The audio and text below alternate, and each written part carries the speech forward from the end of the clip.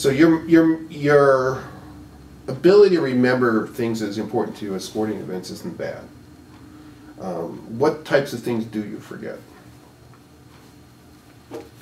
Like it's hard to explain. Like short term, like I'm gonna say something, then I forget what I'm gonna say. That kind of stuff. Do you have more trouble remembering things that you say than things that like you might watch in a football game? Yeah. Like I'm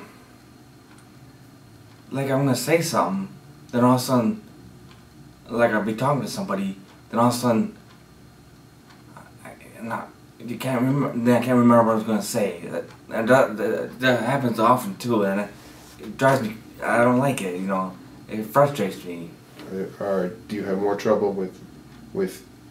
Is it because of the speech problems in your brain that the speech and the memory issues seem to be connected? That could be, but I'm not sure. What about problems with concentration?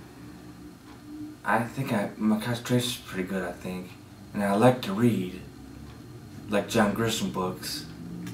So, how long will it?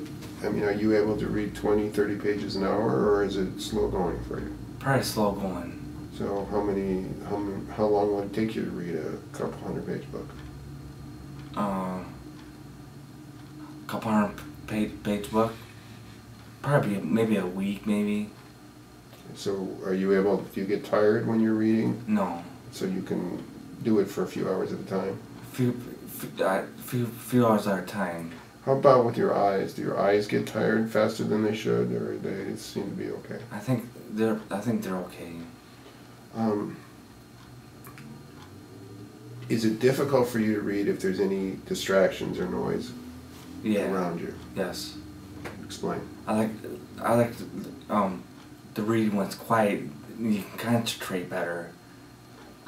And so the noise, your mind gets distracted, and you can't concentrate when you're reading what the book is saying to you. What level of noise starts to distract you? Is there anything in this room right now that distracts you? No, not really. Maybe the clock. You've got a ticking of a clock. We've got a fair amount of noise from the street. Those things aren't bothering you? No. It's gotta be like some noise in the background don't bother.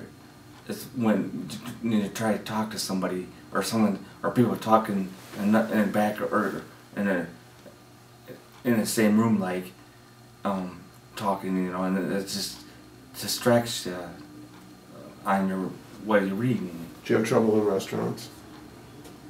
No.